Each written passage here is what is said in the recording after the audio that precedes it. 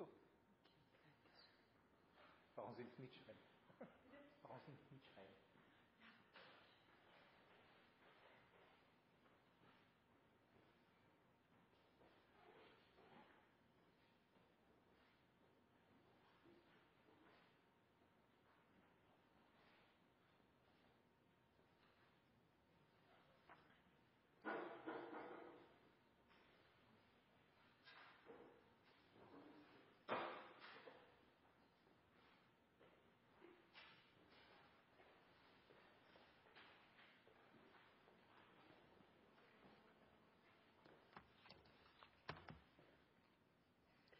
Meine sehr verehrten Damen und Herren, ich grüße Sie herzlich zu der heutigen Vorlesung und ganz besonders grüße ich Herrn Dr. Georg Schober.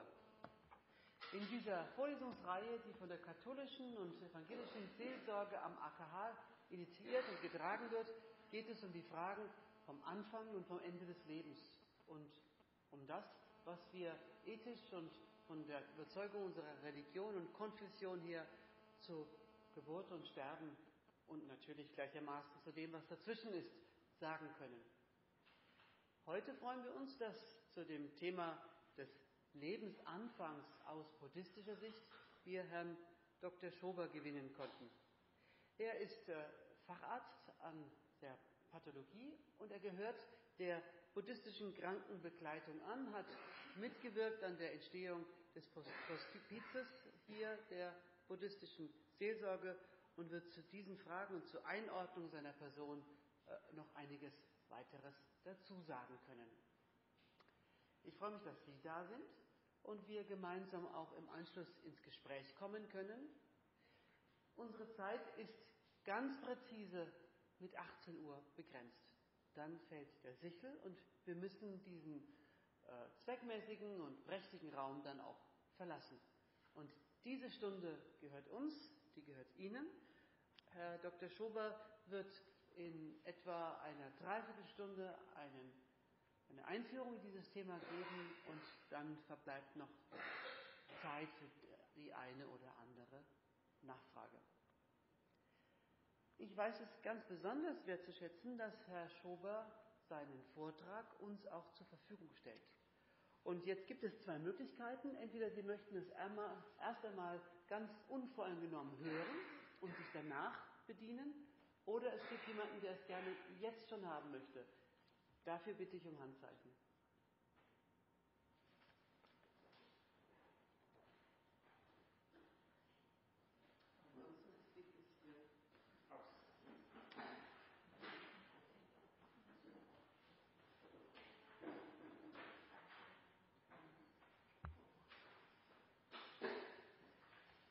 Abschließend möchte ich mich entschuldigen, dass ich mich persönlich nicht vorgestellt habe. Ich bin Pfarrer Merz von der evangelischen Seelsorge hier am AKH.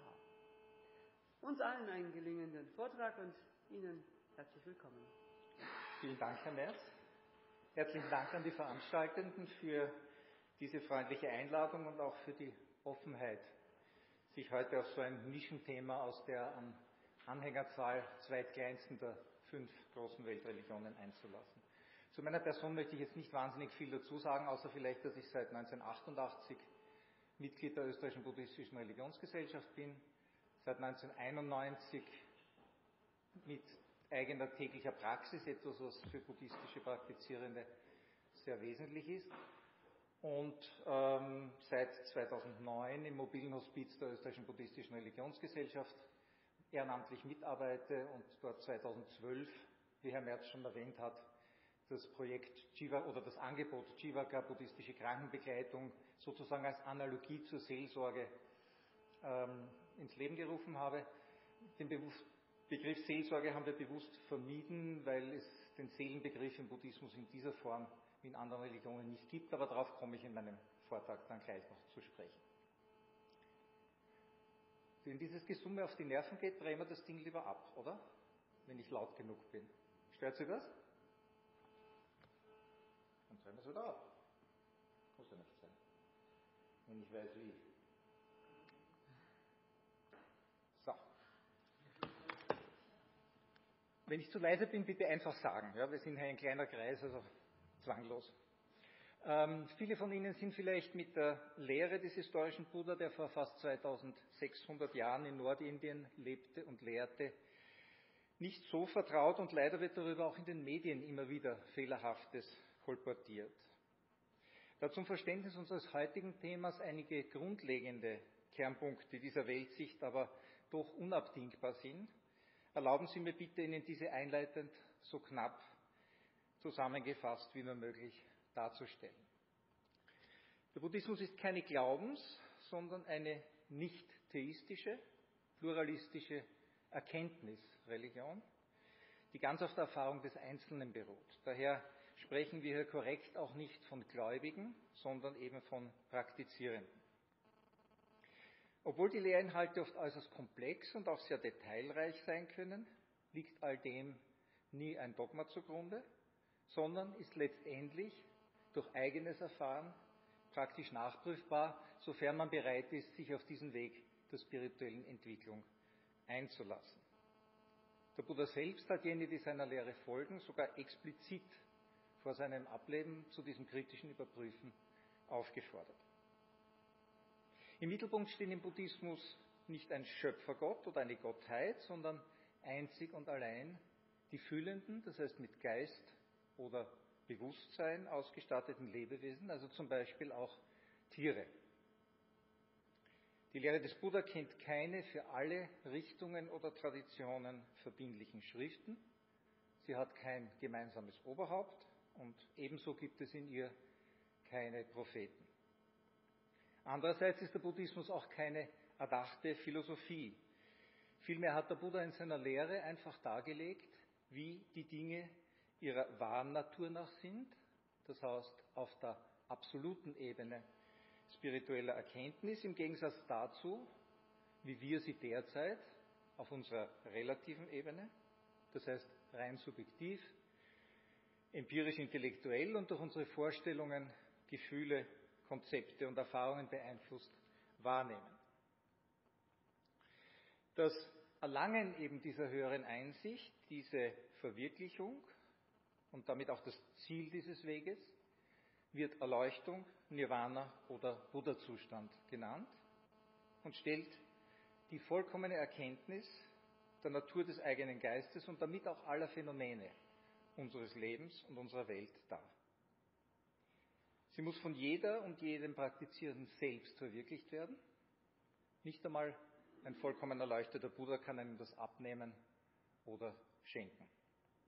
Es geht also im Buddhismus in erster Linie um den Geist oder das Bewusstsein. Diese beiden Begriffe werde ich heute synonym verwenden.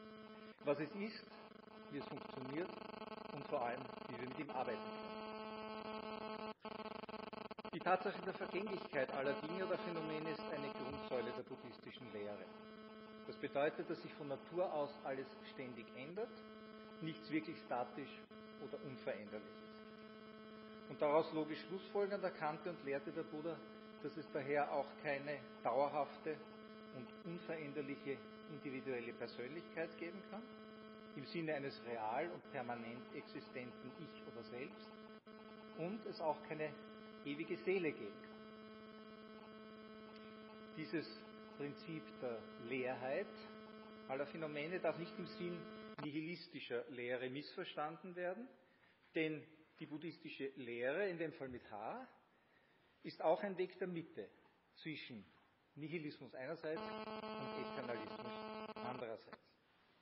Die buddhistische Definition von Leerheit oder Essenzlosigkeit bedeutet daher lediglich das Fehlen einer den Dingen innewohnenden und dauerhaften Existenz und damit ihre ständige Veränderlichkeit. Das bedeutet aber nicht, bedeutet keinesfalls, möchte ich betonen, deren absolute Nichtexistenz. Das wäre Nihilismus.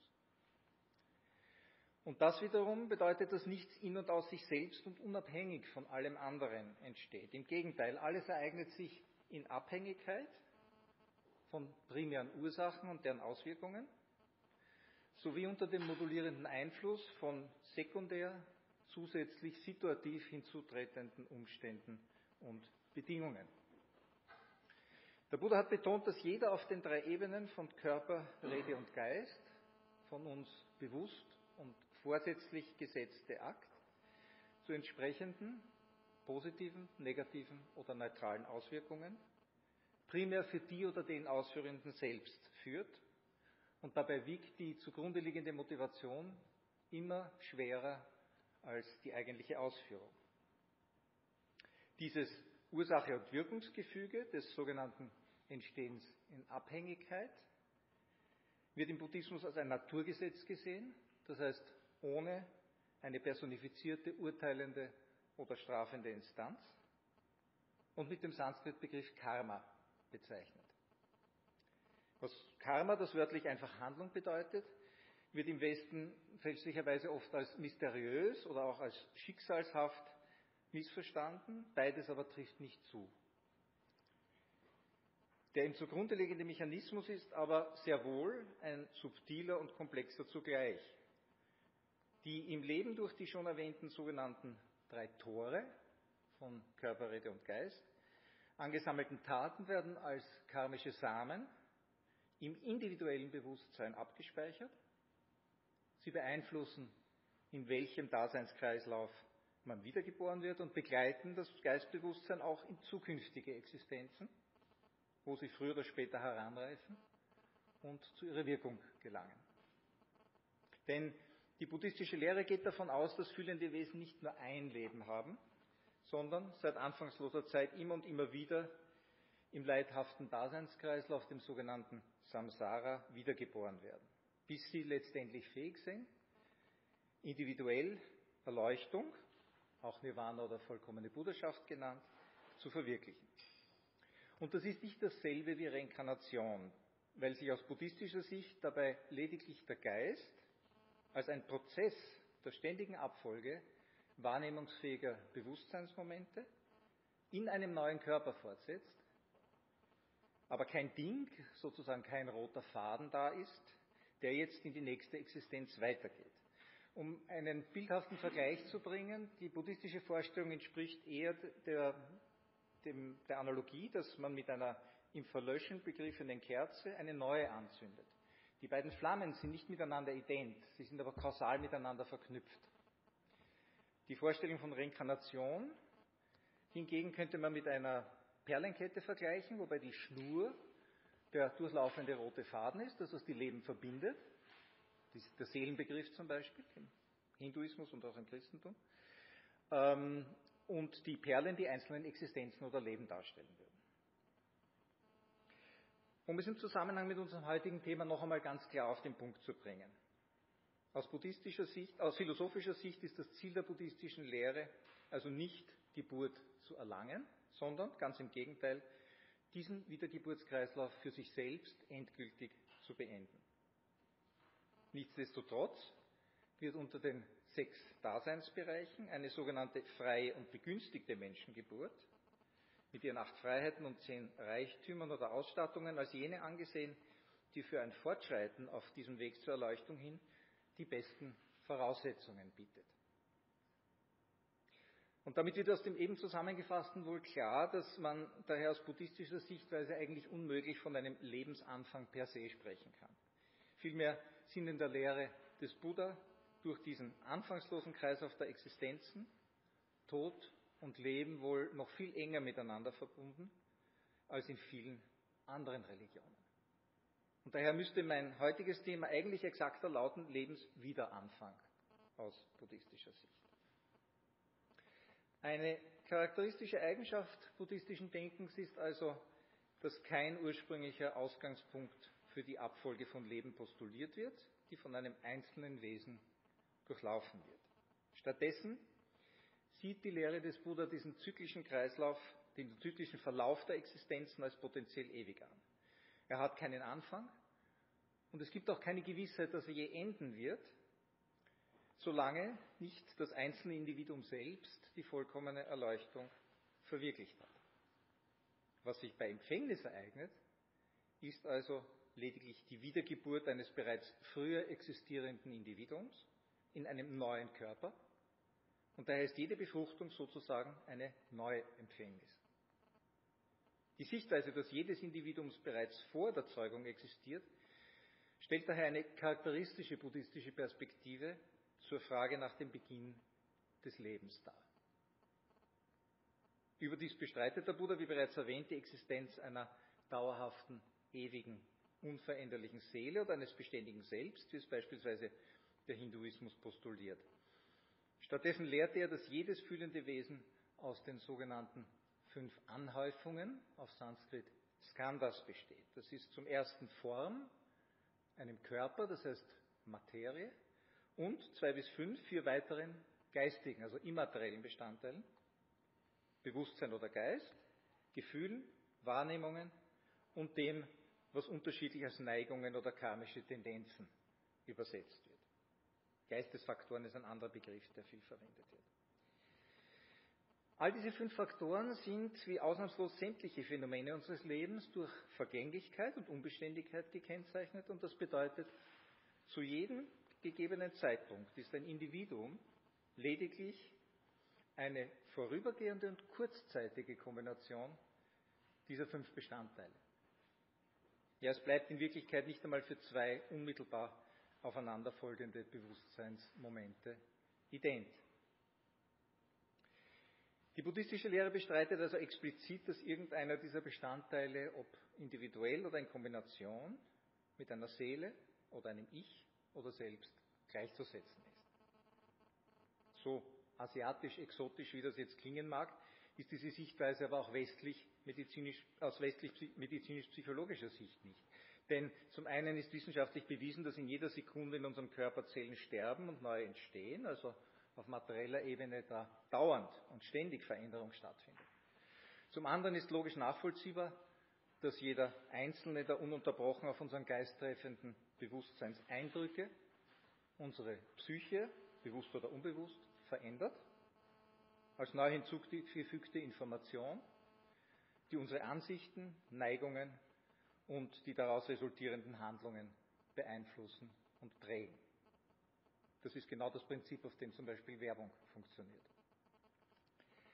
Kommen wir zum zugrunde liegenden Prinzip. Allen buddhistischen Traditionen und Denkschulen gemeinsam ist die Sichtweise, dass zur Entstehung eines Kindes außerdem einen Mutterschoß suchenden Bewusstsein, in den kanonischen Schriften zuweilen Genius, auf Pali Gandhava, auf Sanskrit Gandharva genannt, eine empfängnisbereite Frau sowie ein Mann als Erzeuger gehören. Nur wenn diese 3 zusammenkommen, entsteht neues Leben. Das Bewusstsein des verstorbenen Wesens wirkt im Schoß der zukünftigen Mutter als der das Leben zündende Funke. Er zündet die Voraussetzungen, nämlich Mutter und Zeugung, für den Funken, für die Flamme, das Kind. Aber der Funke ist in der Flamme, die er bedingte, nicht substanziell, sondern nur als eine Bedingung, als die Bedingung enthalten. Im Laufe seines Werdens entwickelt das Kind dann sein eigenes Bewusstsein, das mit dem Urheberbewusstsein nicht identisch ist. Leben beginnt daher nach buddhistischer Definition zum Zeugungszeitpunkt, wenn 3 Bedingungen gegenwärtig sind: die Vereinigung von Mutter und Vater, die fruchtbare Phase der Mutter und ein sogenanntes Wiedergeburtsbewusstsein. Letzteres stellt als ununterbrochenes Kontinuum des Geistes über die Existenzen hin sich dar. Es wird im Buddhismus gerade deshalb als ein Prozess und eben nicht als unveränderliche, dauerhafte Seele oder Ich angesehen. Die Lehre des Buddha liegt also eindeutig dar, dass individuelles Leben mit der Empfängnis beginnt. Dem neuen Wesen, das die karmische Identität eines jüngst verstorbenen Individuums trägt, steht deshalb derselbe moralische Aspekt zu wie einem Erwachsenen. Das Wesen oder Geistbewusstsein zwischen Tod und Wiedergeburt erlangt daher mit der Befruchtung ein menschliches Leben und somit auch das Recht auf Leben. Auch wenn Sinne wie der Hör-, Seh-, Geschmacks- und Geruchssinn sich erst in den darauffolgenden Wochen entwickeln, sind der Tastsinn und das Körperbewusstsein sowie das geistige Bewusstsein und damit auch die Empfindungen von Glück und Leid zu diesem Zeitpunkt aus buddhistischer Sicht bereits vorhanden. Obwohl also dieses Leben seine eigenständige Existenz erst mit der Geburt erlangt, setzt das vom karmischen Gesichtspunkt aus nicht das Bestehen des Fetus als Geschöpf oder seinen spezifischen Status als menschliches Wesen herab. Und diese Sichtweise hat eine Schlüsselbedeutung, vor allem auch bezüglich der buddhistischen Position zum Thema Abtreibung. Ich erwähnte eingangs schon, dass der Buddhismus eine pluralistische Religion mit verschiedenen sogenannten Fahrzeugen, Traditionslinien und Schulen ist. Unser Thema betreffend gibt es hier zwei, nicht im Grundsätzlichen, aber doch in den Details etwas unterschiedliche Sichtweisen. Sehen wir uns zuerst die des Hinayana an, im Westen oft auch als kleines, ich nenne es lieber grundlegendes Fahrzeug bezeichnet, als vor allem in Südostasien verbreitete älteste Form der Lehre des Buddha. Bereits in den frühesten buddhistischen Überlieferungen gibt es eine Diskussion um die Frage, wie die vorgeburtliche Entwicklung im Verhältnis zu Personsein zu sehen ist. Kernpunkte dabei sind die Prozesse von Empfängnis und Wiedergeburt sowie die Existenz eines unter Anführungszeichen Wesens im Zwischenzustand, des schon erwähnten Gandhava. In voll entwickelter Form finden sich diese Debatten in postkanonischen Texten wie Buddhagosas Visuddhimagga und Vasubandhus Abhidhamma-Kosha aus dem 4. bzw. 5. Jahrhundert nach Christus. Gemäß den Schriften des kanonischen Majjhima Nikaya des Theravada sind 3 zusammenkommende Faktoren nötig, damit Zeugung sich ereignen kann. Zum ersten muss Geschlechtsverkehr zwischen den Eltern stattfinden, zum zweiten muss sich die Mutter in der empfänglichen Phase ihres Menstruationszyklus befinden und schließlich muss ein Gandhava anwesend sein. Über die Konsequenzen dieses dritten Faktors jedoch gab es bereits damals eine breit angelegte Diskussion zwischen den verschiedenen buddhistischen Denkschulen.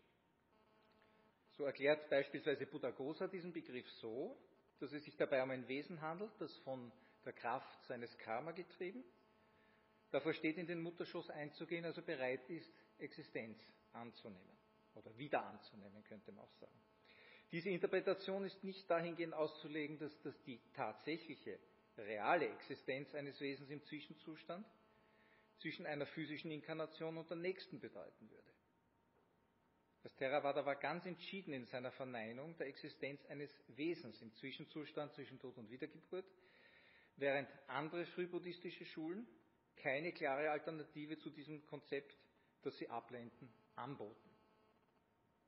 Buddhaghosa vertritt den Standpunkt, dass unmittelbar nach dem Erlöschen des letzten Bewusstseinsmoments im Sterbeprozess, bedingt durch Karma und getrieben durch noch nicht abgelegtes Anhaften und Unwissenheit, im Schoß der Mutter die erste Regung des Bewusstseins der nächstfolgenden Geburt entsteht. Es wird als Wiedergeburt verbindendes Bewusstsein bezeichnet, ist nicht aus dem vorigen Leben sozusagen übertragen, sondern entsteht neu, im konkreten Moment der Zeugung. Anders ausgedrückt, wird hier keine Übertragung vom Bewusstsein postuliert, sondern stattdessen wiederum ein kausal verketteter oder verknüpfter Strom von eigenständigen, getrennten, einander bedingenden Bewusstseinsmomenten. Also ein Prozess. Buddhaghosa vergleicht die Beziehung zwischen dem letzten Bewusstseinsmoment im Sterbeprozess und dem Wiedergeburt verbindenden Bewusstsein mit einem Klang und seinem Echo oder einem Unterschriftssiegel und dessen Abdruck. Hingegen schlägt Vasubandhu im Autokommentar zu seinem Abhidhamma-Kosha eine andere Interpretation des Wiedergeburtsprozesses vor, die sehr wohl die Existenz eines Wesens zwischen 2 Existenzabläufen postuliert.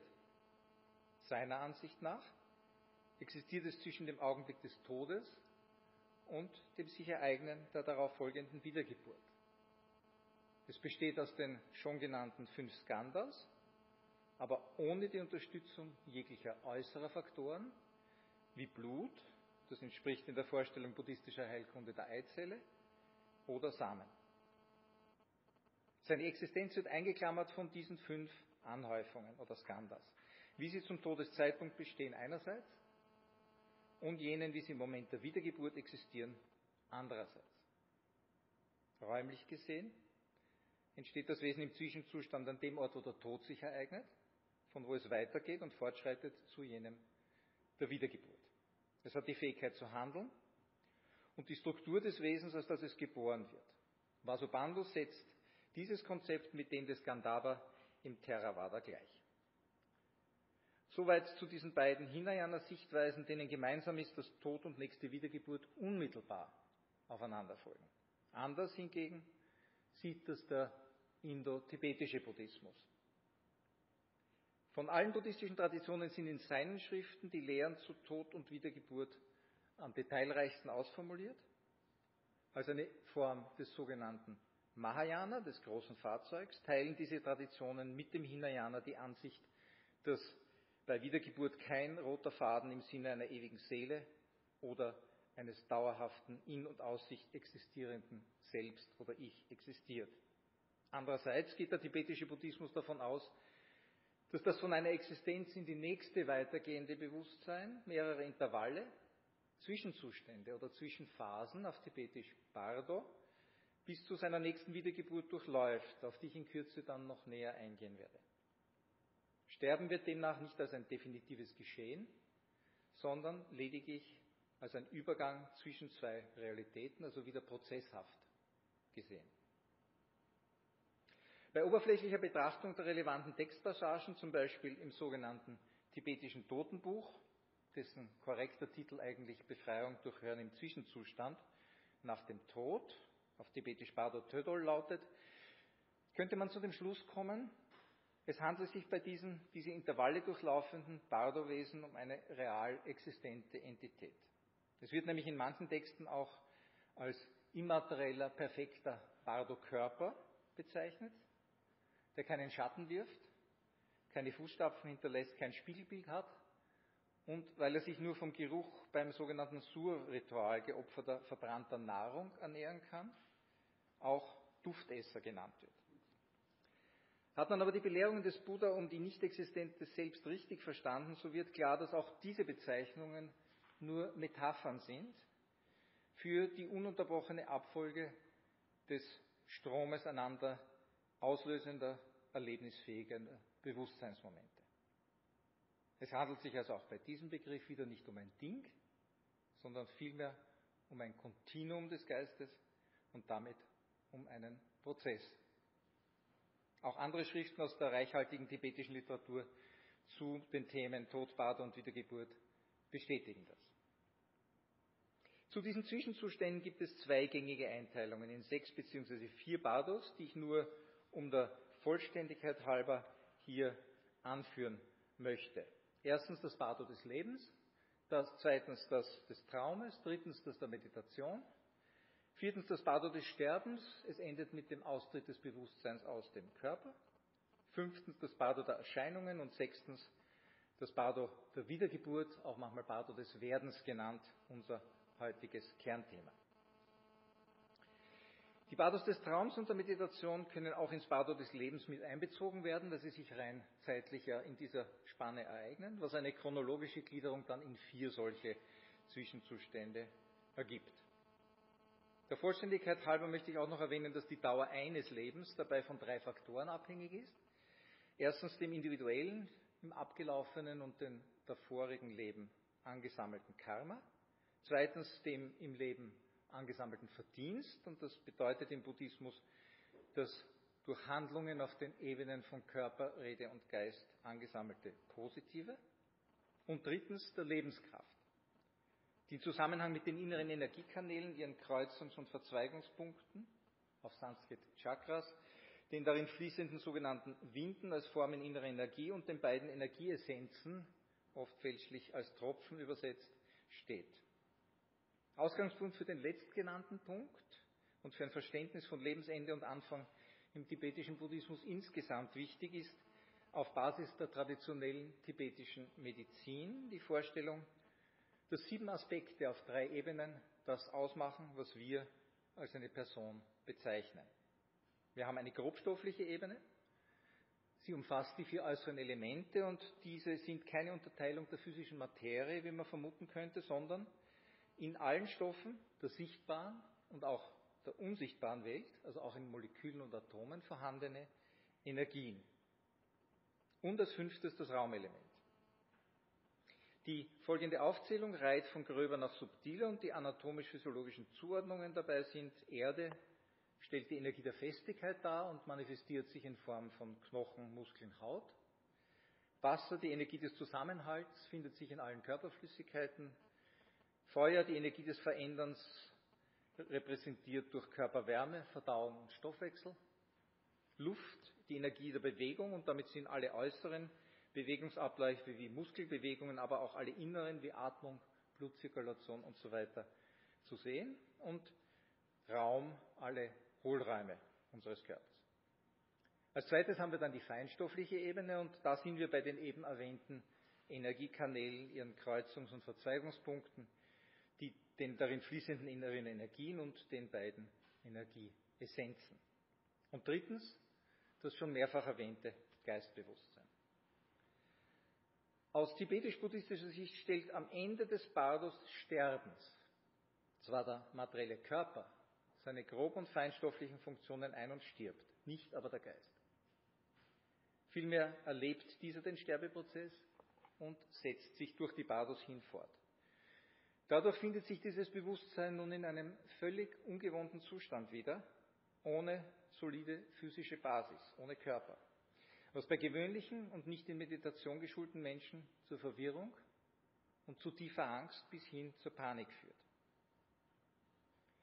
Beginnend mit der letzten Phase im Bardo des Sterbens, dem Auftreten des sogenannten Lichtklarseins, bietet sich dem jetzt vom Körper getrennten Geistbewusstsein mehrfach in den Bardos die Chance, Erleuchtung und damit Befreiung aus diesem Daseinskreislauf zu erlangen.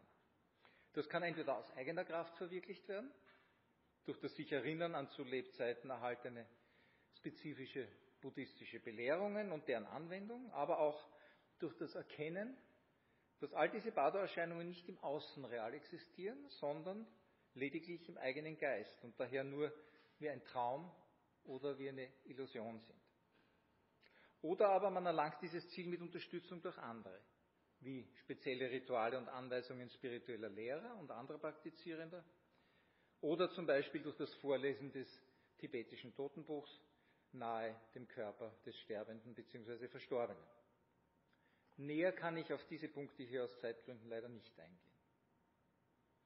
Die drei Bardos des Sterbens, der Erscheinungen und der Wiedergeburt dauern insgesamt bei Nicht-Praktizierenden durchschnittlich maximal 49 Tage, also 7 Wochen lang.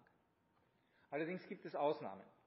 Hat jemand in seinem abgelaufenen Leben sehr viel Negatives begangen, wie etwa die sogenannten 5 zu sofortiger Vergeltung führenden Handlungen, dann kann diese Zeitspanne aber auch sehr kurz sein oder nach dem Tod sogar eine sofortige Wiedergeburt in einer ungünstigen Existenz erfolgen. Andererseits können tibetisch-buddhistische Praktizierende mit höchsten spirituellen Fähigkeiten aufgrund der im abgelaufenen Leben erhaltenen spezifischen Belehrung und deren Übung diese Möglichkeit nutzen und erlangen durch deren Anwendung bereits unmittelbar im Sterbeprozess oder in den dem Bardo des Werdens vorangehenden Zwischenzuständen Erleuchtung. Sie durchlaufen daher dann nicht mehr alle jeweils nachfolgenden Bardo-Phasen. Alle anderen Lebewesen aber haben bis jetzt noch nicht einmal erkannt, dass ihr Körper gestorben ist und gelangen nach einem Stadium der Ohnmacht letztendlich zum Bardo der Wiedergeburt.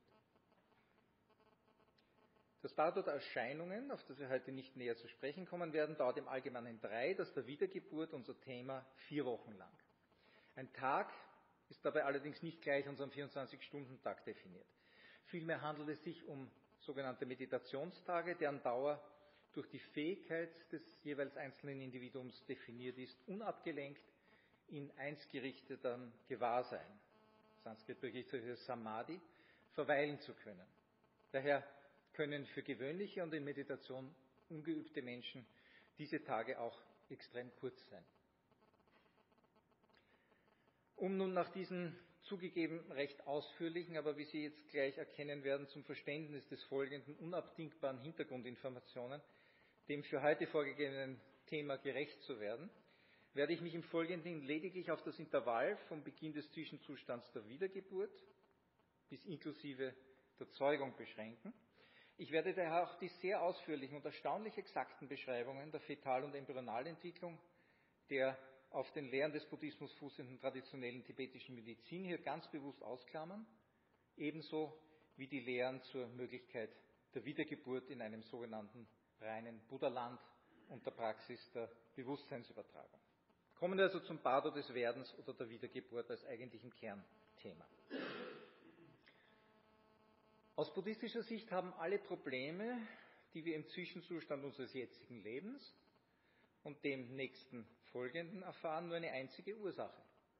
Unsere Unwissenheit um unsere wahre Natur, die unsere innewohnende, erleuchtete Essenz, unsere Buddha-Natur ist. Das heißt, unser individuelles Potenzial jedes fühlenden Wesens, Erleuchtung zu verwirklichen. Die erste Hälfte dieses Bardo des Werdens ist geprägt durch die Erfahrungen und geistigen Gewohnheitstendenzen des abgelaufenen Lebens, die zweite in zunehmendem Maße von der Art der nächsten Wiedergeburt. Wie das sogenannte tibetische Totenbuch ausführt, verfügt das Bardo-Bewusstsein nicht nur über alle Sinne, selbst wenn diese im abgelaufenen Leben zum Beispiel durch eine Behinderung eingeschränkt waren,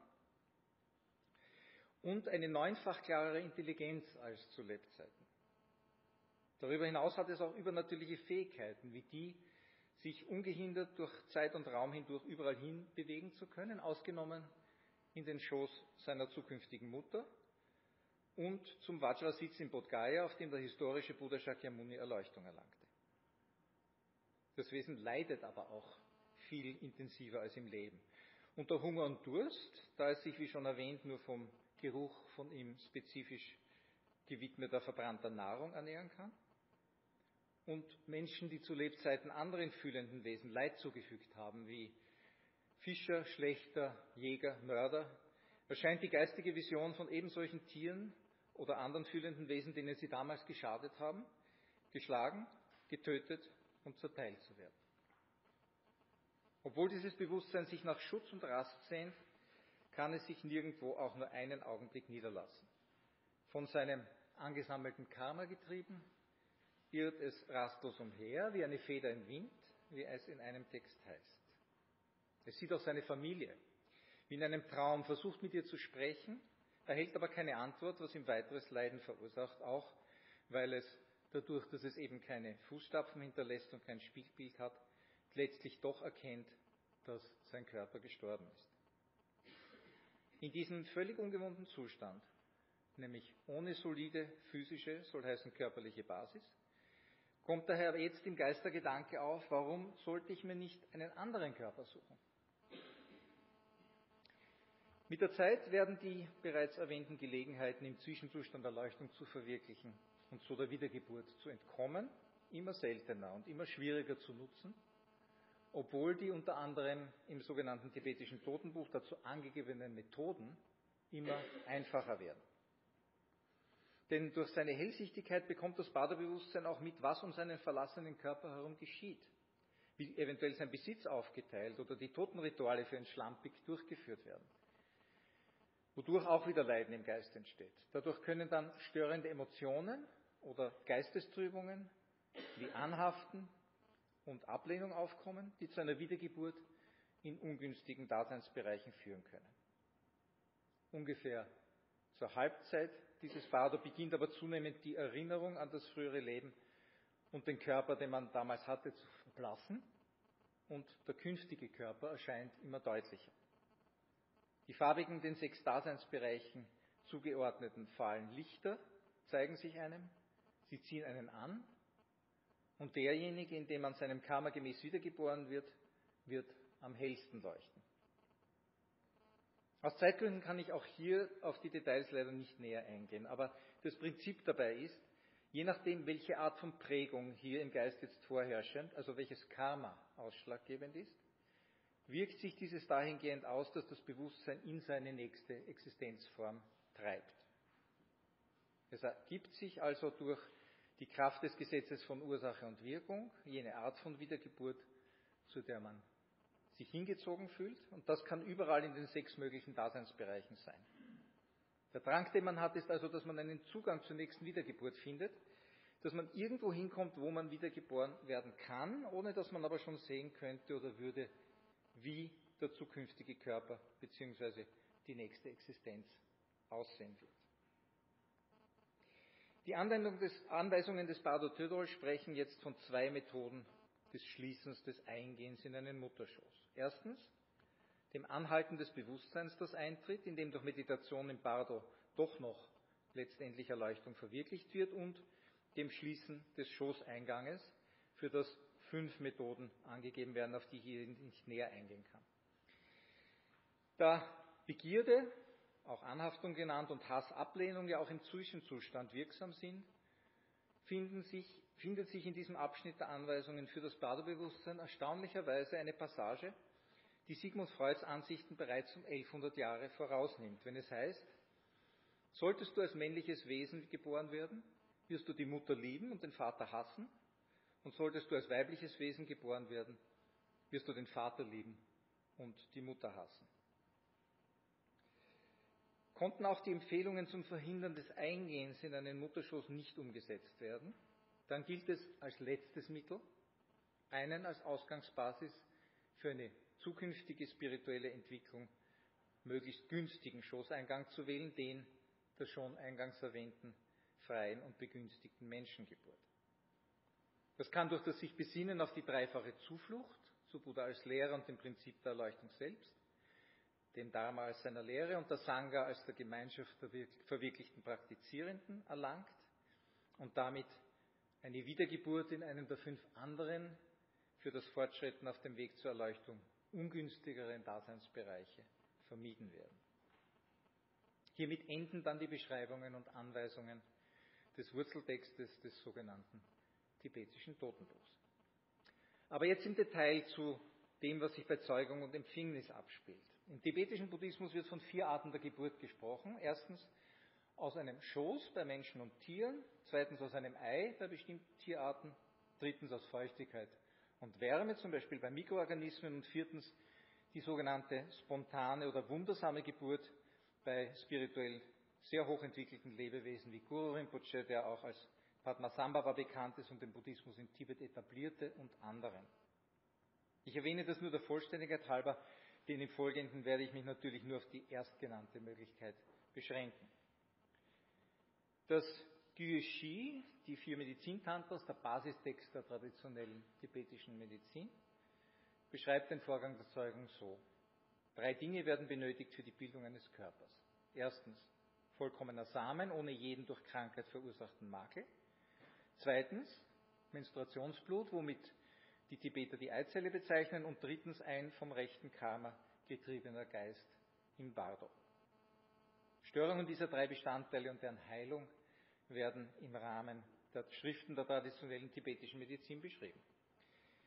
Die Details zu Zeugung und Empfängnis finden sich darüber hinaus auch in anderen tibetischen Texten, wie zum Beispiel dem schon erwähnten sogenannten tibetischen Totenbuch, einem 17-Strophen-Gedicht des ersten Panchen Lama aus dem 17. Jahrhundert oder dem Text mit dem Titel Leuchte, die Darstellung der 3 grundlegenden Körper, damit sind Tod, Zwischenzustand und Wiedergeburt gemeint, vollständiger Held, von Yangchen Gabe Lodre aus dem 18. Jahrhundert, beide aus der Gelug-Tradition des tibetischen Buddhismus.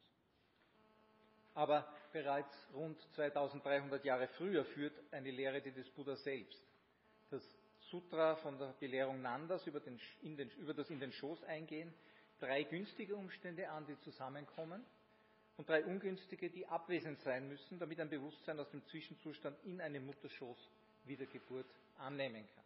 Erstens, die Mutter darf weder krank sein, noch ihre Monatsblutung haben. Zweitens, das Geistbewusstsein muss sich in der Nähe aufhalten und den Wunsch haben, in den Schoß einzugehen. Drittens, die beiden Geschlechtspartner müssen einander begehren und zusammenkommen. Viertens, der Schoß der Mutter darf keine Missbildungen aufweisen. Fünftens, Ei- und Samenzellen müssen fehlerlos sein. Sechstens, sowohl das Geistbewusstsein im Bardo als auch die zukünftigen Eltern dürfen früher keine Handlungen begangen haben, die karmisch verhindern, dass sie Kind dieser Eltern bzw. Eltern dieses Kindes werden. Das Bardo-Bewusstsein, das diese 6 Bedingungen erfüllt, sieht als Trugbild Vater und Mutter in geschlechtlicher Vereinigung, worauf der schon erwähnte Prozess der Anziehung und Ablehnung greift. Wird es als Mann wiedergeboren, entwickelt es Anziehung zur Mutter und Ablehnung gegenüber dem Geschlechtsorgan des Vaters. Wird es als Frau wiedergeboren, ist es umgekehrt. Der gegenwärtige 14. Dalai Lama weist in seinem Kommentar zum genannten Gedicht des ersten Panchen Lama darauf hin, dass diese Beschreibung die heutige Möglichkeit der In-vitro-Fertilisation natürlich nicht mit einbezieht und dahingehend unvollständig ist. In jedem Fall tritt das Geistbewusstsein, wie schon gesagt, als dritter beteiligter Faktor zur Vereinigung von Ei- und Samenzelle hinzu. Wobei auch die schon kurz erwähnten inneren Energiewinde und Essenzen eine Rolle spielen, auf die hier aus Zeitgründen aber nicht näher eingegangen werden kann. Laut dem Text von Yanchen Gabilodre tritt das Bewusstsein durch den Mund oder die Schädelkrone des Männlichen in den Penis und über diesen in den Schoß des weiblichen Partners ein, wo es sich dann mit der bereits vermengten regenerativen Flüssigkeit vereinigt. Andere Texte erwähnen einen direkten Eintritt durch die Scheide in die Gebärmutter. Es wird aber auch darauf hingewiesen, dass, wie vorhin schon erwähnt, das Bewusstsein im Zwischenzustand eigentlich von keinem normalen Hindernis aufzuhalten ist und daher im Grund auch keine Eintrittspforte benötigt. Mit diesem Eingehen des Geistbewusstseins in den Mutterschoß endet das Bardo des Werdens und es beginnt wieder ein neues Bardo des Lebens im anfangslosen Kreislauf der Existenzen. Ohne aus Gründen der Komplexität der Materie und der knapp bemessenen Zeit hier auf die Details näher eingehen zu können, ist vielleicht dennoch wissenswert abschließend noch zu ergänzen, dass in weiterer Folge nun alle 8 Teilphasen des Bardos des Sterbens, die sogenannten 4 äußeren Auflösungen der Elemente, die 3 inneren Auflösungen und das Auftreten des Lichtklarseins mit ihren jeweiligen Erscheinungen oder Visionen im Geist wieder durchlaufen werden. Allerdings diesmal in umgekehrter Reihenfolge wie im Sterbeprozess. Der schon erwähnte Kommentar des Dalai Lama zum Gedicht des ersten Panchen Lama hingegen erwähnt nur 7 davon und lässt die Phase des Lichtklarseins aus. Hier gibt es also Unterschiede zwischen verschiedenen Texten, geringfügige. Im Zuge der weiteren vorgeburtlichen Entwicklung bilden sich dann die inneren Energiewinde wieder aus, die Verbindung zu den inneren Organen haben, die Elemente rekonstituieren sich und so beginnt sich der neue Körper zu entwickeln.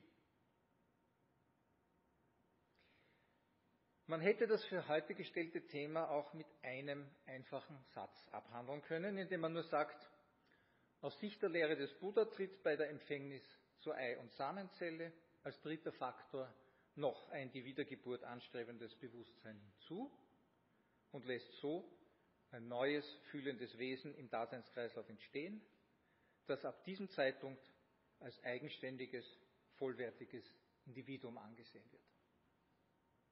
Ich hoffe aber, ich konnte Ihnen durch die, wenn auch etwas vereinfacht angebotenen zusätzlichen Hintergrundinformationen ein wenig das Rationale, den weiteren Rahmen und die Zusammenhänge dieser buddhistischen Sichtweisen nahebringen. Ich bedanke mich daher recht herzlich für Ihr Interesse und Ihre Aufmerksamkeit und stehe für weitere Fragen natürlich gerne noch zur Verfügung. Dankeschön.